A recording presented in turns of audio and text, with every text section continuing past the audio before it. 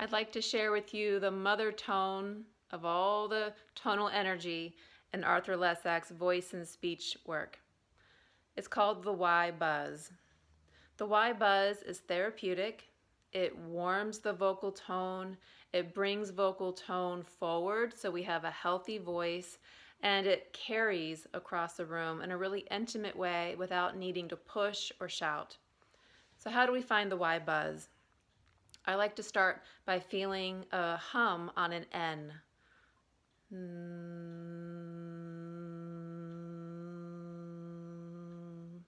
And you can feel the tip of your tongue making contact with the upper gum ridge right behind the upper front teeth. And now we're going to play with a different consonant and explore how we can find a vibration of this consonant on that same location, the upper gum ridge. And we're going to play with a Y consonant. Y, y, y. And you'll notice you're really feeling a Y, E, E, E, E, a long E. So let that be your Y consonant, the Y plus the long E vowel. Y,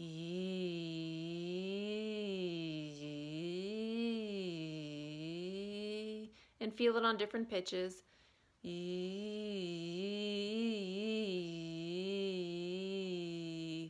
and then let it waft down. Find the pitch where the vibration can waft down along the length of your hard palate so that it stays in that pocket of that same place where you feel vibration of the N on the upper gum ridge.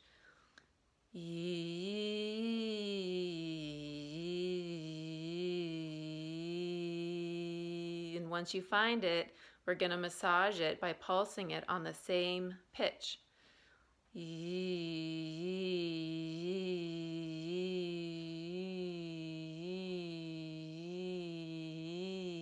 So I'm pointing out that I have what Arthur Lessac calls the reverse megaphone, a slight lift in the back of the mouth space with a forward movement of my lips and cheeks so that my voice has the room to move forward. I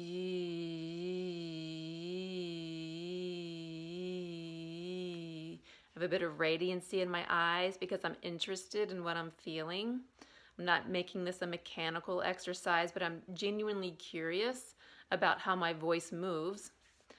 And I'm also in the lower third of my speaking voice, so I'm not exploring any singing tones here, and I'm also not way down deep in the basement of my voice because I would never really communicate there. So I'm in the lower third of my speaking voice, and I'm truly feeling the Y consonant married with the long E vowel.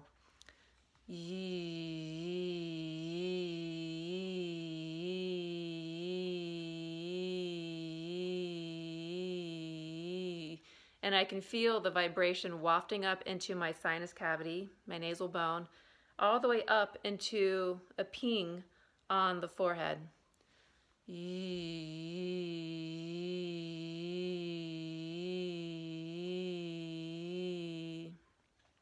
So once I feel the Y buzz, I can massage it and explore a range of tone within that focused pocket of the upper gum ridge. So I'm going to do very gentle, intimate vocal slides going up and down to find where does the voice stay on that pocket at the upper gum ridge without moving back or covering more surface area on the hard palate.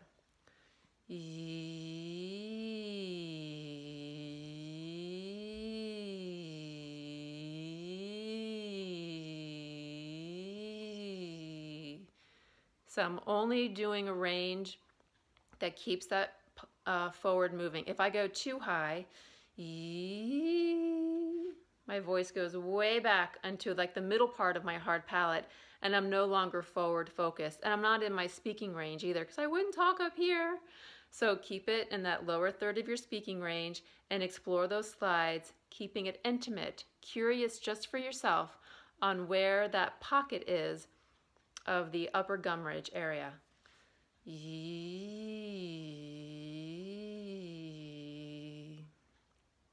And lastly, to develop the Y buzz, we'll feel it in some words like easy, easy breezy, reach for a peach, tea leaves, kingly, simply. So you can feel how the Y buzz appears in words that we say every day. So the more that you can find that connection to the Y buzz in your daily speech, the more that you can keep your awareness of a healthy voice moving forward so you can be articulate, clear, and healthy in your vocal life. And that's what the Y buzz does for us.